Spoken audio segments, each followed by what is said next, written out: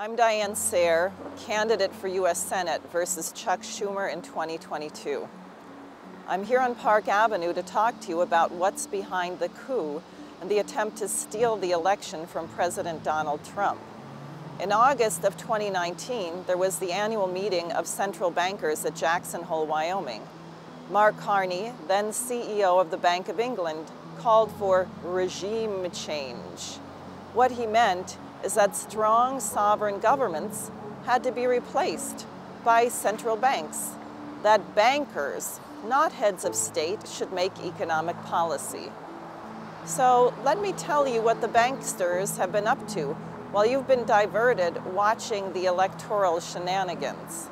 JP Morgan Chase has come right out and called for a full COVID lockdown, not to prevent people from dying, but to kill what's left of the small businesses and restaurants.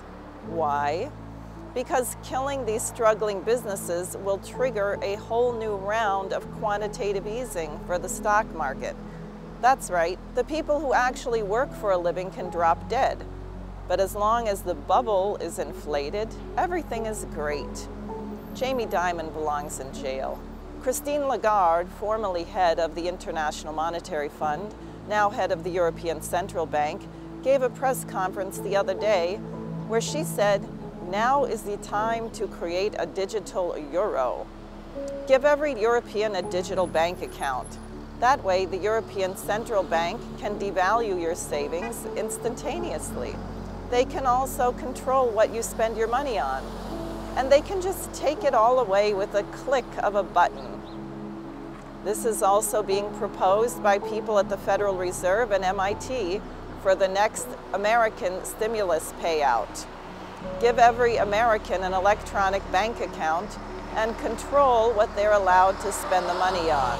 Finally, the next World Economic Forum at Davos is letting it all hang out. Remember last year, in spite of the ravings of Greta Thunberg, George Soros, and other whack jobs, President Trump dared to say that the world is not boiling over and praised the extraordinary breakthrough of the construction of the dome of the Santa Maria del Fiore. In 2021, the World Economic Forum is calling for the Great Reset. What does that mean? Go green. No coal, no gas, no carbon. Freeze and starve to death in the dark.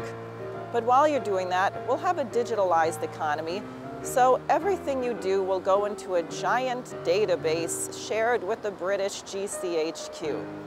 Then it's also supposed to be fair. I think that means they'll give you a thin mint to suck as you starve to death and put a nice plaque on the compost heap where your remains are recycled to feed the next generation of bankers. This is who is behind the coup against President Trump. This is why they have so much money to steal the election. And this is why we must fight and win.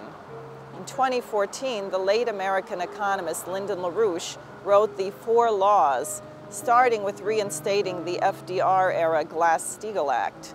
That's an excellent place to start because it would bankrupt these traitors and allow us to reorganize the economy based on productivity, not speculation. When President Trump was asked about the millions of dollars that flowed into Biden's campaign at the last minute, he said, and what I didn't do is call up Wall Street and say, send me $25 million to the head of every firm. I could have done that. I would have been the all-time king of fundraising if I did that.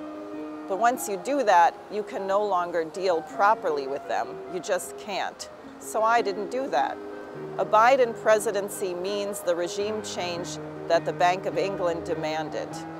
We must not let that happen.